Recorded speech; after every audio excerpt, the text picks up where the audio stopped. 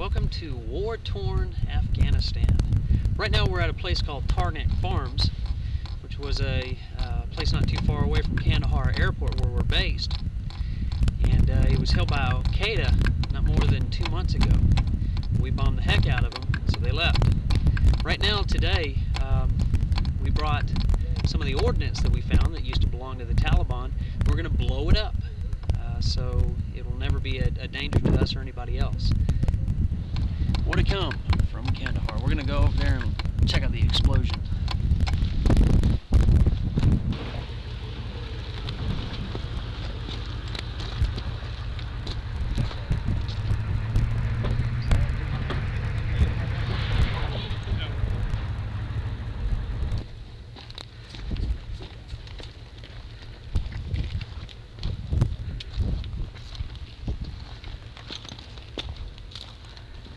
Where's the mini, Chief? Yep.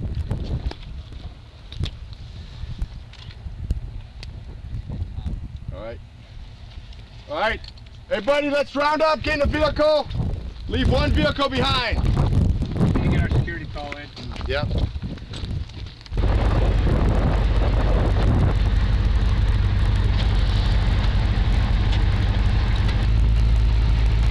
Right now we're moving the trucks away from the explosion area so as to not get injured by the blast. As you can see, this country is very beautiful in its essence and also worth fighting for.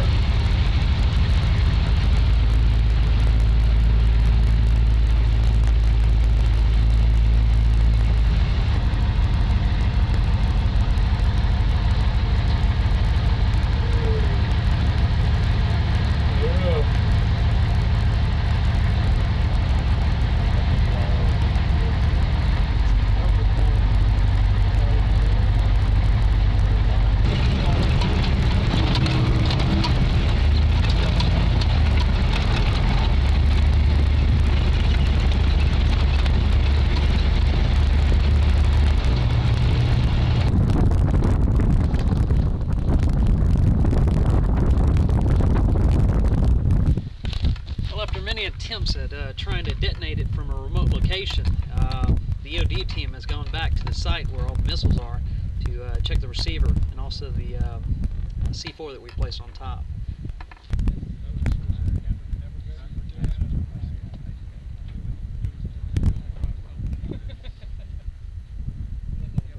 If it doesn't get blown up on the way. Fire in the hole. Wow, that was cool.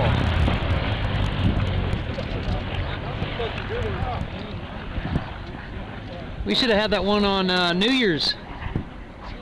Okay, we're gonna be here for a while. We ain't going anywhere. That's right about that. That's a rock star shot right there. That was nice.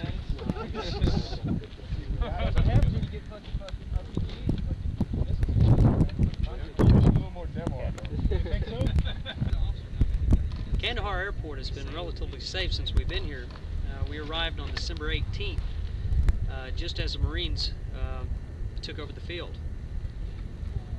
It's been safe even though we've had threats, several threats of attack by Al-Qaeda and the Taliban that are left in the area. But if you ask me, I think they're all cowards and they don't have the guts to attack us, especially since our defensive stance is so strong. Most of the enemy has fled to a region called the Tor Bora, and it's a series of mountain ranges with vast networks of caves. Though they have fled from Tor Bora, some of them, into Pakistan, where they're being rounded up. We sit back here at the Kandahar airport for interrogation, and on from there we'll determine who they are and why they are in Pakistan.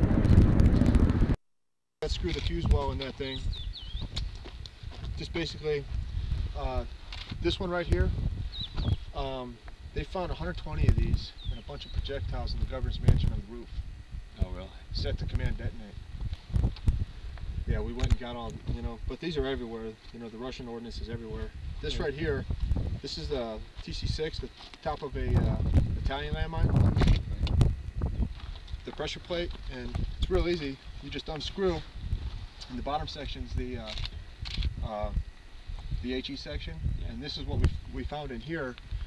The HE section stacked with C4 attached with deck core to the APERS mines.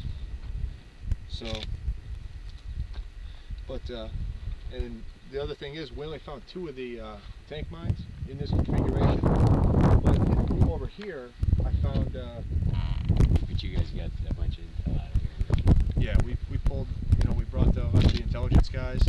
We found a library that was just binders and binders. You know, huge, big black binders with nothing but paper clippings of about President Bush, paper clippings about all the terrorist activities that are happening around the world. Just clippings of everything. Yeah. We don't know if they were involved in all that, but they've been keeping track. They pulled all that off the target. Yeah.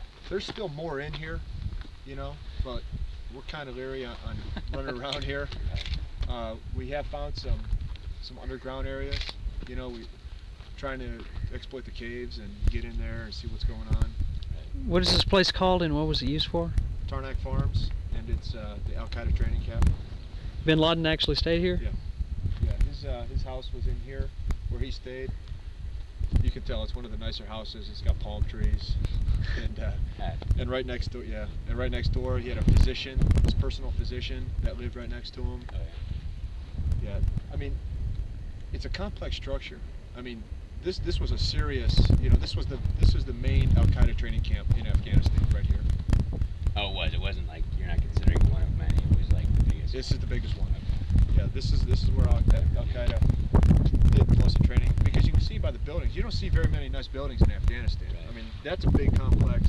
You know, a lot of these structures are pretty elaborate. You know, and set up for specific things. Anybody know when it was built? No, I couldn't tell you that. Those guys. Yeah, they're ATF right now.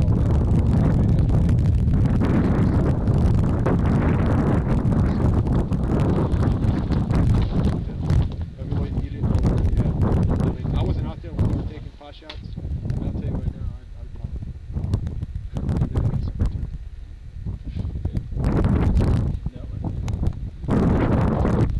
But you know, we can't. Since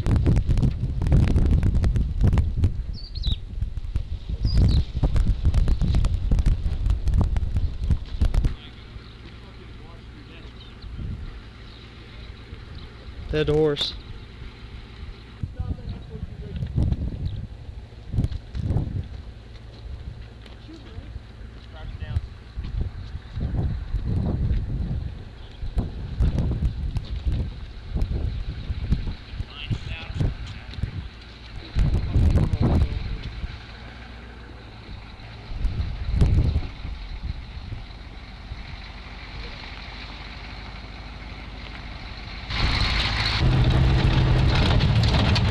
After seeing EOD destroy the HN-5 SA missiles, visiting Tarnak Farms, which was the heart of the Al-Qaeda movement, that was the main training camp in Afghanistan, we're heading back to Kandahar Airport through the main gate.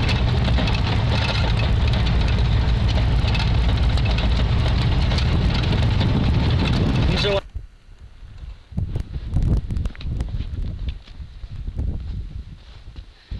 Hello, today is the 11th of January 2002. And what you just saw was a mission that we did on the 10th of December where we went out to Tarnak Farms to detonate, to destroy some surface-to-air missiles that the Taliban used to own.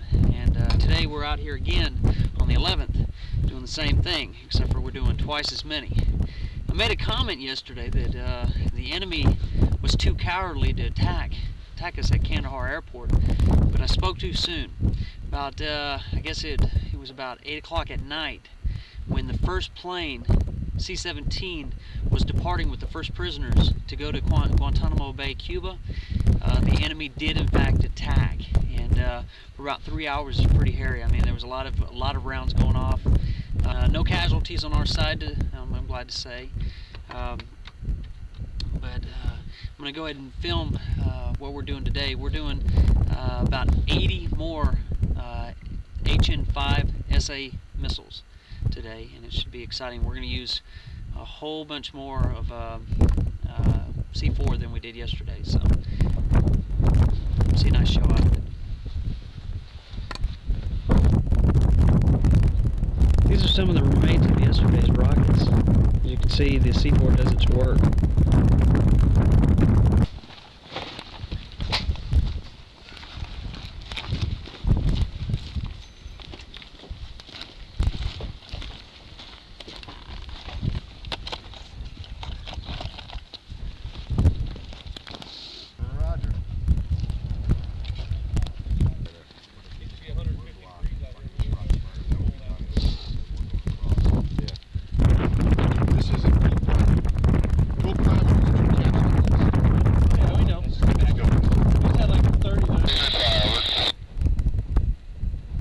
Roger.